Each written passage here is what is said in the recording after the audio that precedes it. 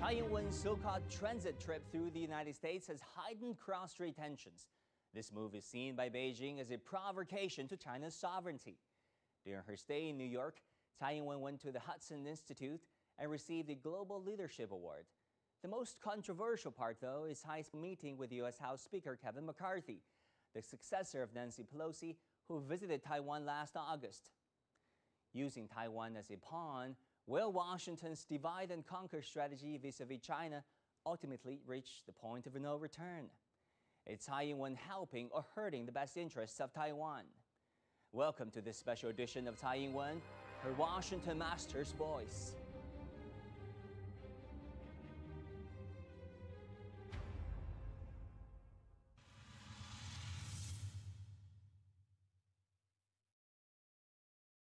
This is Tsai Ing-wen's seventh so-called transit through the United States as Taiwan's regional leader. Her most recent stopover was in 2019 on her way to Haiti and other Caribbean countries. A notable difference this time. Officially, Tsai would be on a 10-day trip to Belize and Guatemala, but in reality, she only spent 4 days in those countries and the remaining 6 days in the United States. I mean, that is a pretty long transit. 中方坚决反对任何形式的美台官方往来，坚决反对台湾当局领导人以任何名义、任何理由纂美，坚决反对美方违反一个中国原则，同台湾当局进行任何形式的接触。事实再次证明，台湾当局领导人赴美过境是假，谋求突破、宣扬台独是真。反对台独害台，反对台独害台，人民勇敢自救。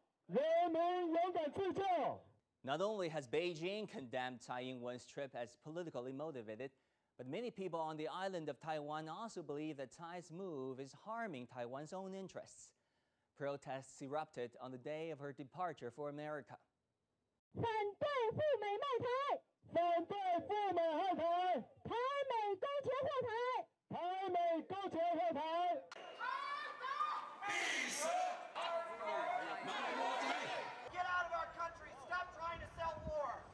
China is not our enemy. I'm a patriotic American. I love my country and I don't want World War III. Preserving a facade of being neutral, the White House has downplayed Tsai's stopover as routine. However, many experts on international law believe that Washington's Taiwan policy throughout the decades, including allowing Tsai to visit and to meet senior U.S. leaders, violated the letter and the spirit of the One China Agreement, something the U.S. had come into legally binding deals with Beijing when the two sides established the diplomatic relations in 1979. The United States recognizes the government of the People's Republic of China as a sole legal government of China.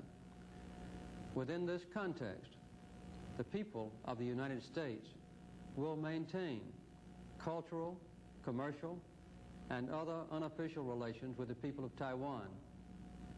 The government of the United States of America acknowledges the Chinese position that there is but one China and Taiwan is part of China.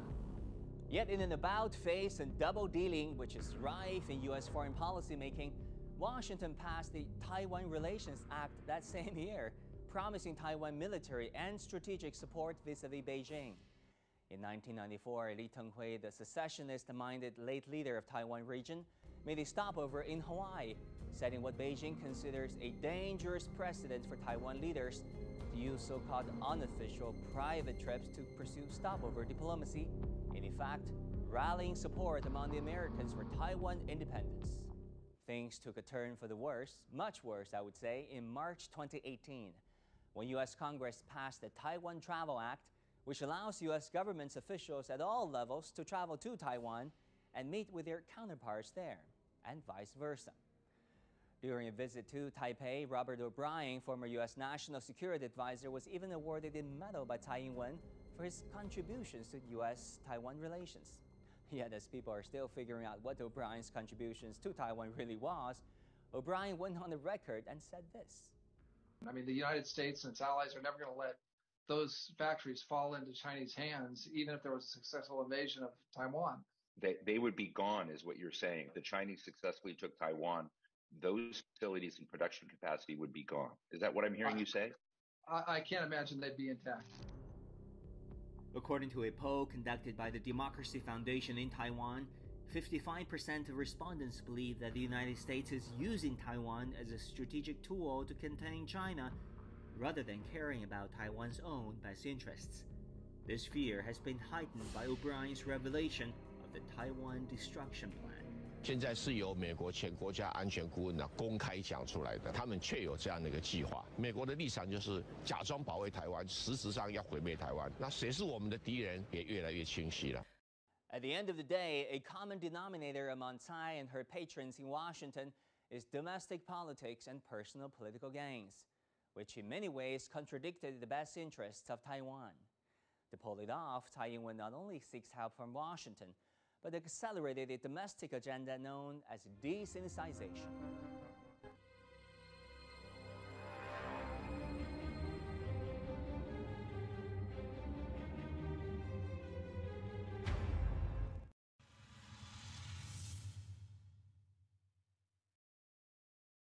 The Democratic Progressive Party, or the DPP, has a track record of rallying a fraction of Taiwan society for secession and independence through education and indoctrination. Since coming to power, Tsai Ing-wen has initiated a series of policies aimed at de-sinicizing Taiwan. In fact, the so-called de-sinicization means to de-sinicize the core values and interests which Taiwan depends on to exist. Such a move will have a profound impact on the future development of the people in Taiwan. In order to claim the right for self-determination, Taiwan must be an independent and different from mainland China race. So DPP has tried for a long, long time to redefine what Taiwan and Taiwanese is about. The number one tactic is to dilute the importance of China, Chinese culture, Chinese language, and Chinese heritage. They no longer have a focus on mainland China, on Chinese history, and Chinese literature. That has a huge impact on the next generations, the future generations, in terms of how they see themselves, what their affinity is, and how they are predisposed to look at present-day China, being it culturally or economically. In fact, the Taiwan authorities have always been promoting de-sinicization in the social, cultural, historical, and educational fields. Former leaders Li Tenghui, Chen Shui-bian, and the current leader Tsai Ing-wen have all intended to cut off the historical and the political link between the Chinese mainland and the Taiwan region. So from that roots, you come to see Chen Shui-bian, and now you see Tsai Ing-wen. All of them have a very strong Japanese identification and little Chinese identification. With them being at control, you not only have our textbook or the curricula being changed, you also have a lot of changes in societies. For example, today you will see an entirely in Japanese advertising on local TV, which was never seen and never heard of. You now also have a government plan to remove Chinese from all official tests. So if you want to write for high school or college, or even if you just want to write for being a civil servant, they plan not to have a Chinese language test being included in that.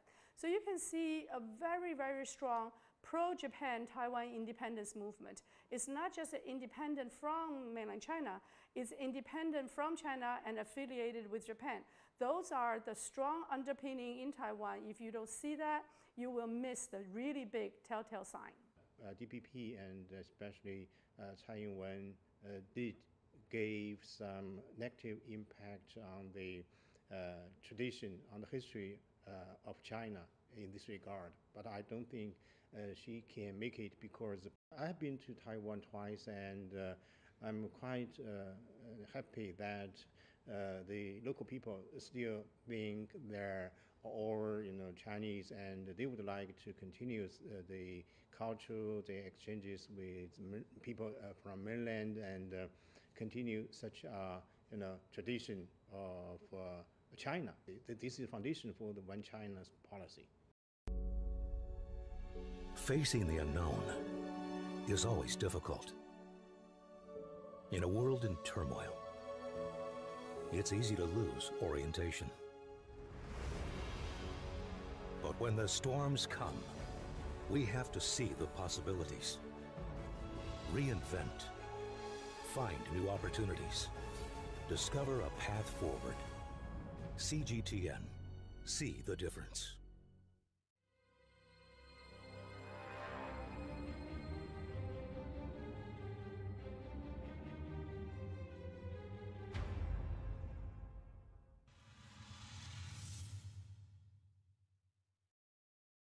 Now, the DPP's strategy is to exploit the de facto separation with the Chinese mainland due to the Chinese Civil War in the 1940s and to get rid of the Chineseness in social, cultural, and political life of people in Taiwan. The campaign has supporters from the United States.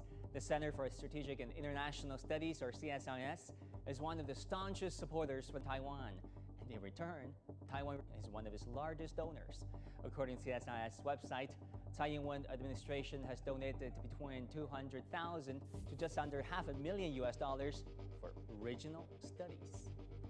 The Responsible Statecraft organization published a report describing Taiwan's funding of American think tanks as omnipresent and rarely disclosed. 5 major Washington think tanks, the Brookings Institution, the Center for American Progress, the Center for a New American Security, and the CSIS and the Hudson Institute, all receive funding from the Taipei Economic and Cultural Representative Office. The report says that none of their researchers disclose the potential conflict of interests between Taiwanese funding and advocating for more security guarantees for and trade with Taiwan. Ever since the beginning of DPP, they have always shown themselves, especially in Washington, as the pro-democracy and pro-progressive value party. Therefore, it is extremely expedient for them to partner with especially the U.S. Democratic Party, especially the current rhetoric, the narrative, is to find partners in democracy and partners in value. Tsai Ing-wen knows exactly what to say. However, under her control, her administration was doing exactly the opposite. In the first term of Tsai Ing-wen, she showed to Taiwan that she's a moderate and she has the ability to maintain status quo across Taiwan Straits. With her background as part of the KMT Security Council member under Li Denghui, she had a lot of buy-in in those narratives. But after her second term, her government has quickly passed legislations against their competitor, their major competitors, KMT, and other political parties. For instance, they passed ill-gotten party asset law to confiscate party assets, including any kinds of party assets from KMT and the so-called KMT affiliates. Therefore, there were a lot of collateral damages. They also passed the so-called Transformation Justice Act that allowed them to rewrite the entire history since 1949. In fact, they can rewrite the history since 1935, when Taiwan returned to the hands of Chinese government. Before that, it was under Japanese rule. The third thing they did was they also confiscated media licenses such as CTI, and they confiscated the assets, a huge number of assets, of a farmland association which was established in Qing Dynasty. All of this shows to the world, at least shows to people in Taiwan, that democracy in their explanation is like a facade in a studio. What Pelosi saw when she came here, she saw that beautiful facade of a democratic avenue like in the studio. But people in Taiwan was experiencing the backbone, the true authoritarian movements made by Tsai Ing-wen's administration in different way, shape, and form. So I would say they are neither democratic nor progressive. It's only a facade of value that the United States welcomed. The United States turned a blind eye to all the sufferings and all the people being oppressed by the current DPP government. Taiwan. The U.S. knows very well that the Taiwan region not being reunited with the mainland is an invaluable asset for them. One analogy is that Taiwan is the watchdog for the U.S. who needs to bring his own food. There's nothing more pathetic than that.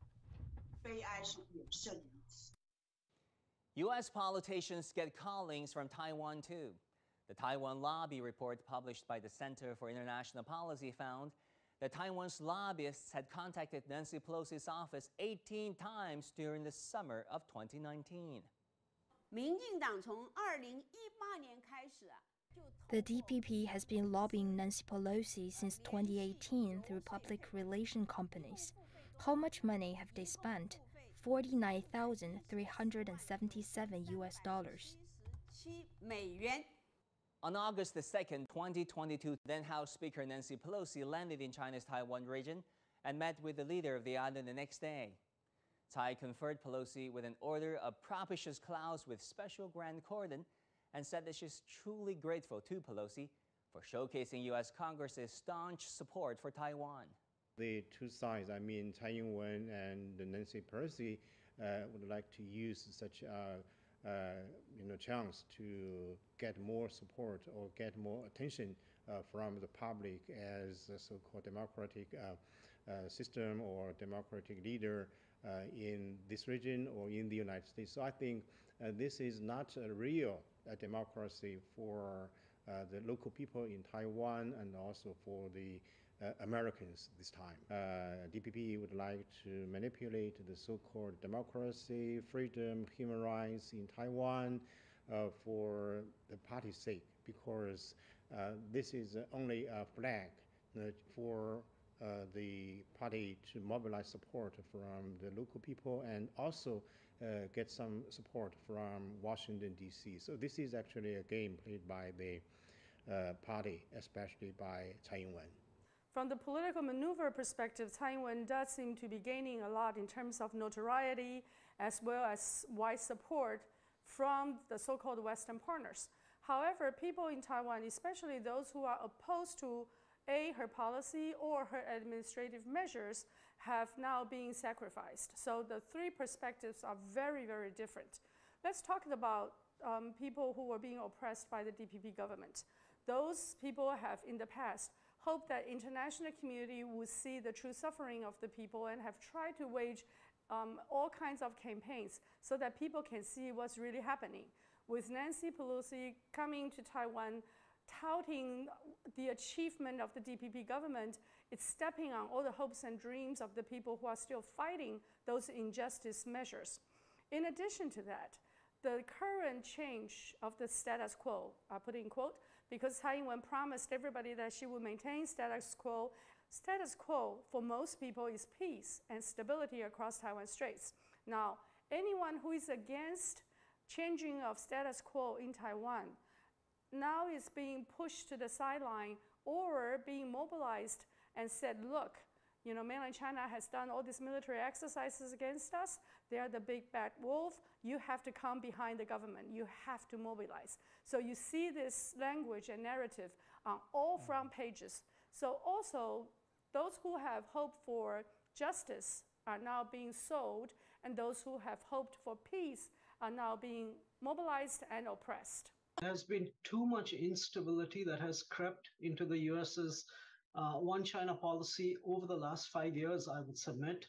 And Mr. Biden has not helped the cause either by tamping down what the Trump administration, the misdeeds that the Trump administration did in this regard. He himself has contradicted himself in terms of where US stands on one China policy. And what we have seen over the last couple of years is a relentless challenge of that one China principle of China by way of the US's one China policy. And it is this instability in the US's one China policy, despite President Biden's reassurances directly to President Xi, that doesn't hold up, doesn't stand.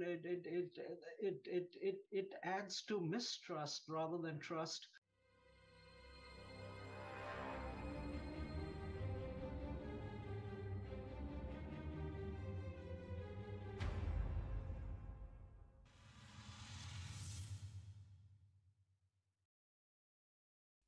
When Tsai Ing-wen assumed office in 2016, the regime on Taiwan was recognized by 22 countries. This number has shrunk to 13 as of early April 2023. The most recent country to switch diplomatic recognition from Taipei to Beijing was the Central American state of Honduras. 一个中国原则是国际社会 The One China principle is the general consensus of the international community and the basic norms of international relations, recognized by the UN General Assembly Resolution number 2758 of 1971. Tsai Ing-wen's Taiwan independence campaign is enriching the United States and consolidating her power base at the expense of many of the island's domestic priorities. Many residents in Taiwan are struggling to make ends meet. Rising inflation, aging infrastructure, growing inequalities are all issues facing Taiwan. We are living such a miserable life. Tsai Ing-wen, are you listening to us? Economy is in a slump. How can we expect a better life? The officials are living in the royal palace and know nothing about people's woes. That's what I want to tell Tsai. Let her think about it.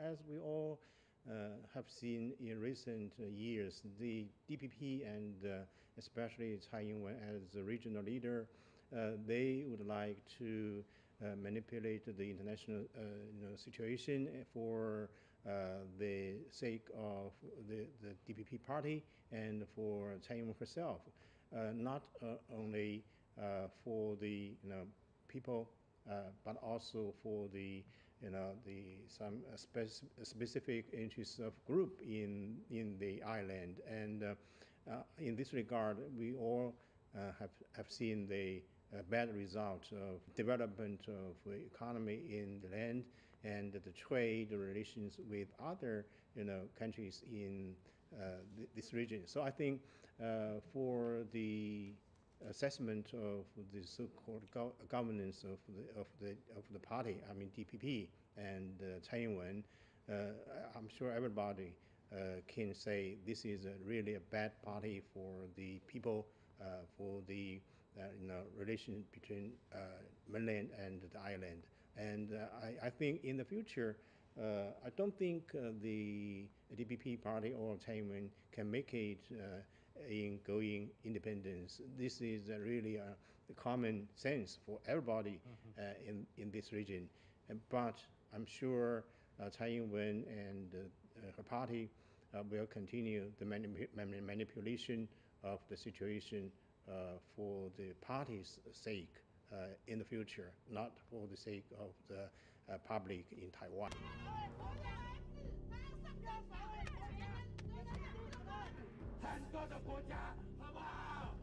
In response to many of the DPP policies that jeopardize Taiwan's best interests, people on the island expressed their dissatisfaction in 2022 Taiwan local elections. The KMT outperformed the DPP, reclaiming many of the pro-KMT territories that the DPP had previously gained, resulting in the DPP's worst electoral defeat in history. Following this, Tsai Ing-wen resigned as party chair. 选举的成绩不如预期，我们虚心地接受选举的结果，也接受台湾人民的决定。即刻起，辞去民主进步党主席一职。我们也没有让台湾人民再次的感动，赢得人民的托付。 Even as Tsai Ing-wen stepping down as party leader, it remains to be seen to what extent will her party keep pushing for Taiwan independence. As Tsai's term is set to end in 2024, what kind of a politician will she be remembered for? Will she be remembered as someone who led Taiwan's secessionist movement to a point of no return? Or will she be recalled as someone who toughened Beijing's resolve to fasten the process of reunification? I think she will either be remembered as the one who broke and changed the status quo and have no ability to restore an equilibrium of peace and stability, or as someone who is a strong partner of the United States and Japan. I'm not ruling out the second possibility, even though with that second possibility, Taiwan will pay a huge price in the process. 我最好不要评价他，因为没有什么好评价嘛。因为对我来讲，他的所作所为，不是他能决定啊，不是他自己能决定。台湾常常说了，台湾的命运由台湾人决定。